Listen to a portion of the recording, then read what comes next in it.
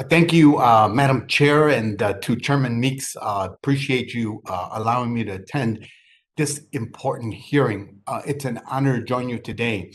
The district I represent, Illinois' 4th, has a high number of foreign-born constituents, over 30%, most from Latin America. They immigrated to the U.S., often pushed by factors resulting from or related to U.S. policy toward the region.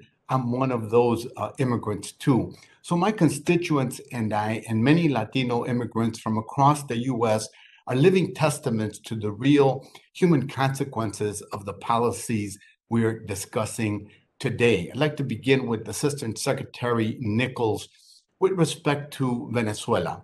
Studies by respected Venezuelan and U.S. economists have found that U.S. unilateral broad-based sanctions have had significant negative impacts on the Venezuelan economy and humanitarian situation.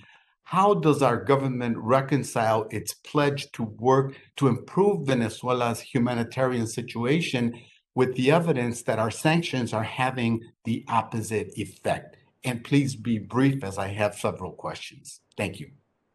The responsibility for the humanitarian situation in Venezuela falls squarely on the shoulders of the late Hugo Chavez and Nicolas Maduro for the mismanagement of the economy, the kleptocracy that they've presided over, and the collapse of the private sector in that country. The United States focuses on supporting humanitarian assistance to the Venezuelan people to help mitigate those challenges, both within the borders of Venezuela and its neighboring countries. And on the sanctions? So our sanctions are targeted against the Maduro regime, and I don't accept the premise that our sanctions are responsible for the suffering of average Venezuelans, as I said. So you take exception to those findings of those economists. It's on record. Thank you. Assistant Secretary Robinson, on the subject of Colombia, as you know, Colombian mercenaries have been increasingly implicated in international conflicts and assassination attempts. Many of these mercenaries are veterans of the Colombian military, which is heavily funded and sometimes trained by the US. The mercenaries who participated in the assassination of former Haitian President Jovenel Moise included men trained by the US military. What steps is the State Department taking to ensure that soldiers it helps fund and train do not go and join Colombia's growing mercenary industry? Uh, Thank you, Congressman. I would just note that we have an excellent relationship with our partners in Colombia. We continue to discuss with them the issues of human rights. And I would note that by law, for years now, all of the Colombians that are trained by the United States must pass vetting, a pretty stringent vetting process.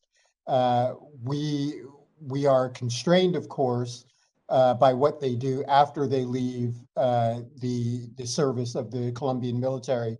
But while they are in the Colombian military and while they are receiving training from the United States, uh, we are assured that that they won't take part in those types of activities.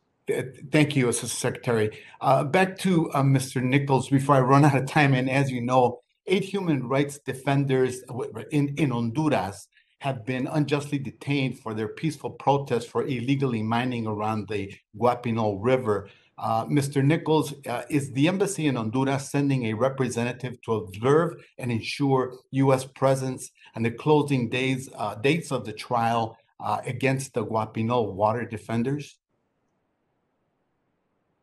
The U.S. Embassy follows closely both human rights and environmental issues in Honduras, and we continue to observe and offer our thoughts within that context. You're not sending any observers to the trial? I can't speak to that specific trial. I have to get back to you on the specific trial.